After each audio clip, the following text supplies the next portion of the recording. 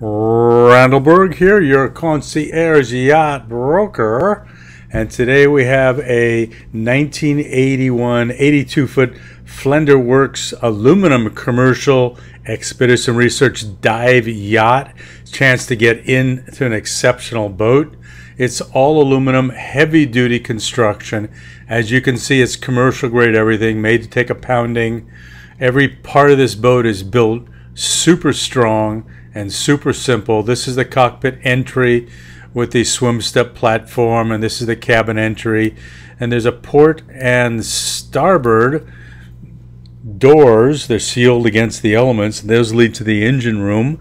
And there's a hatch on deck also, which gives you your access to your laundry room and batteries. But this is your upper deck. Got room for a giant rib with a big davit. Here's your foredeck, and you can see how heavy duty that bow is. It'll crash through a lot of waves.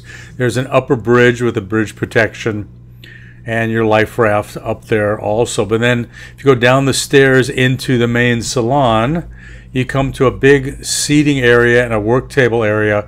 Forward is the galley, but there's a bunch of tables there. It looks like they're set up for charts over there. There's a couple couches in here, and it's just a nice room to get together and chat after the day's fun. Sternwise, there's ladders going into the cabins. Forward, there's cabins, and also upstairs, it gets you to the bridge, but this is some of the room. Here's your galley, and it's a commercial grade galley. You can feed a lot of people in this galley. It's been upgraded with good modern stainless steel equipment, dishwasher, you name it.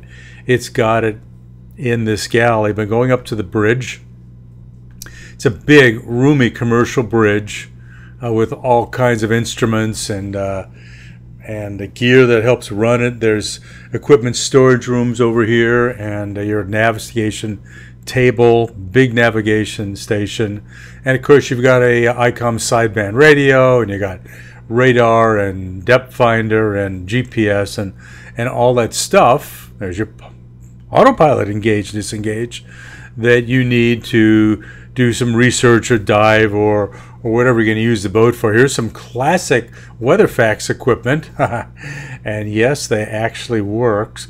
But you got your pilot house door. You can go out on deck from there, and there's two metal boxes that contain the electrical gear. Then going downstairs, you get into some of the staterooms. There's quite a few staterooms on this boat, each one with TV and attached bathrooms. There are a couple twins in one, and there's hanging lockers in one of them. Here's your bathrooms, and this one even has a nice tub and shower. As you can see, it's kind of a narrow shower. And then more storage rooms here. And then here's another stateroom with a couch in between. There's a port and starboard sea berths with a couch in between. A TV is between them also. All the rooms have TVs. Very roomy, usable rooms. There's another head attached to that set of staterooms, and yet another set of staterooms here with port and starboard beds. And yet here's another stateroom.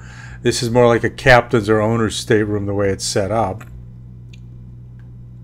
And so the bathrooms and the bathtub. And so there you have it. It's an 82-foot aluminum expedition research dive vessel.